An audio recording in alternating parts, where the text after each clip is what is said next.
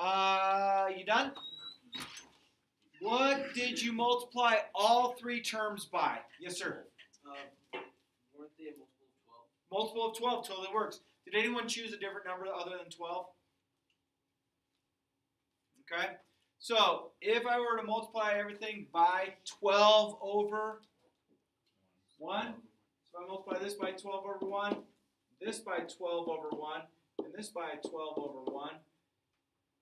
This reduces. Remember, we reduce a fraction. What does this become on that first term? 8 equals, what does this become? Don't forget the sign. Plus 12y, right? Equals, that goes there. What do I get there? 9. Good. Okay. What's next? Subtract 8 from both sides. Okay. What's my answer going to be?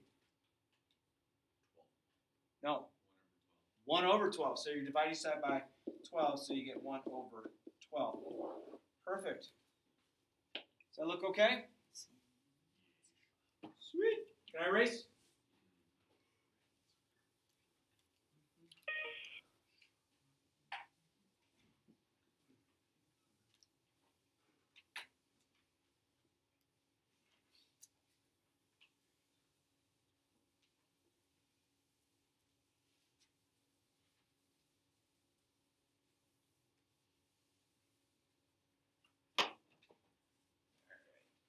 Number 3 is actually 1/2 parentheses 3x plus 6 equals 9. Now, quick question. How many terms are up there right now? 2. Why is it 2 and not 3? The parentheses. The 1/2, and then, it should be a plus sign. Sorry. Running out of ink in my pen. So, the 1/2 parentheses 3x plus 6 is only one term, and then the 9 is one term, so there's 2 terms up there. So if there's only 2 terms up there, what do you feel you should multiply both terms by to get rid of that fraction?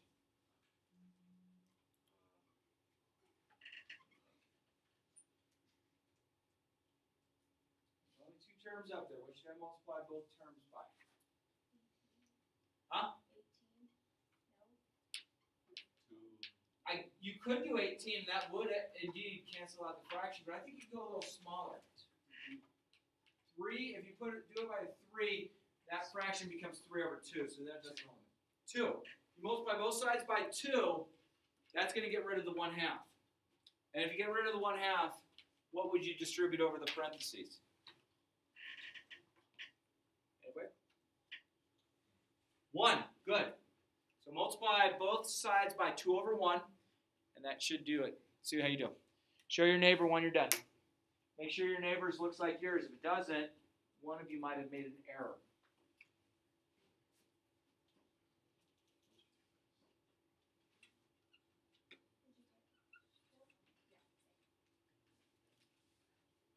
Does anybody need a smidge more time to work it out?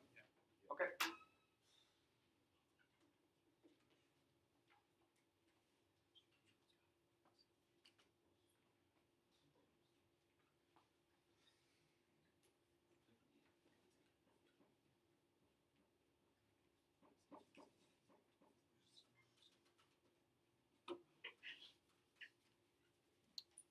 You ready? I'm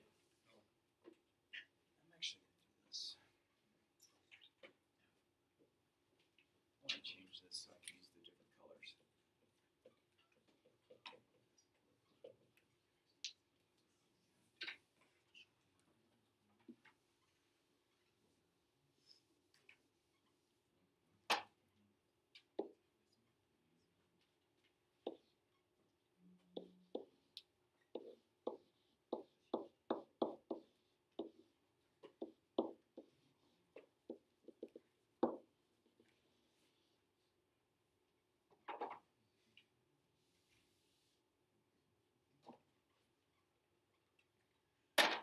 So multiply both sides by what?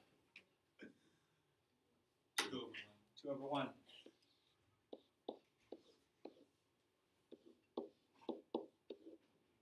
So that cancels. Distribute 1 over the parentheses. If this was a different number other than 1, you'd distribute that over. So I get 3x plus 6 is equal to what? 18. 18. Good. Now what? Subtract 6. Subtract 6. I get 3x is equal to. Is that right? Yep. Then what? Divide by 3. Divide by 3? Sweet. So x is equal to 4. Cool. You feel okay about that? Does everyone see where we did? Does everyone see that it's only 2 terms? Now, it would be 3 terms if I distributed the 1/2 over the parentheses. So you had 2 terms as the green. Actually, when you distribute over the parentheses, it becomes 3 terms, actually. Does that make sense? All right. Can I clear the sink? All right. So, problem number 4. Problem number 4 is m over 2 plus m over 3 equals 1. So I have it written right there. I'm actually going to reduce that. No, I'm going to put it right here. M over 2 plus m over 3 is equal to 1. While you're working on it, how many terms do we have? 2, 3. I have 3 terms. Does everyone see 3 terms? Yeah. Okay. I have 2 different denominators. So what's the smallest number that both 2 and 3 share with each other? 6. 6. So I'm going to multiply all 3 terms by what? 6 over 1. 6 over 1. Good.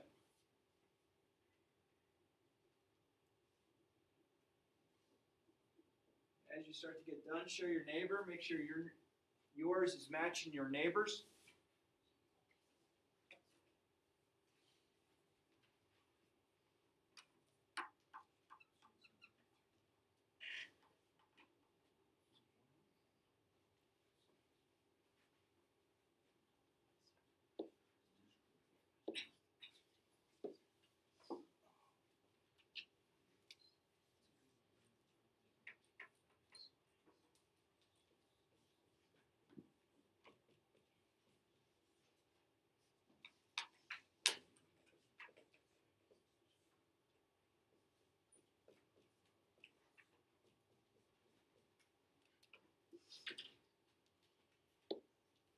May I start working this out?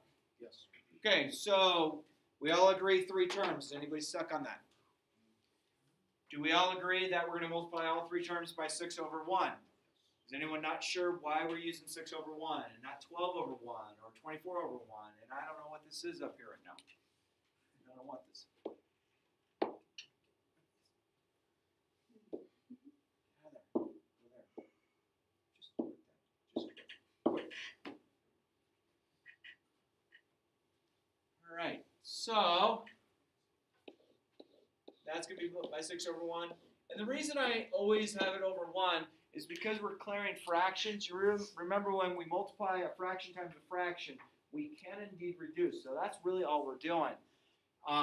Technically, 6 over 1 is the exact same thing as what number? It's the same thing as 6, but if we keep it constant as a fraction throughout, we should be okay. Let's see, this will reduce to what? 3, so I got a 3m. If there was a number in front of this, you'd multiply it, but there's not in this case. Okay, the plus sign is going to come down. What does this reduce to? Oh, I already did it, sorry. Too quick. And what does this become? 6. So nice, we eliminated all fractions, which is pretty sweet. Combine like terms, yes? So that's what? 5m equals? 6. What is m equal to? 6 over 5. So what did I do to undo 5m?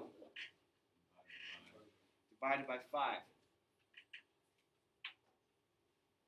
Is that okay?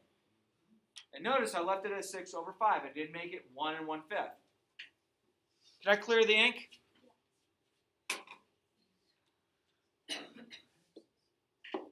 Ink. Next one is going to be 2 minus 1/4 m equals 3 over 5. Take a look what you have.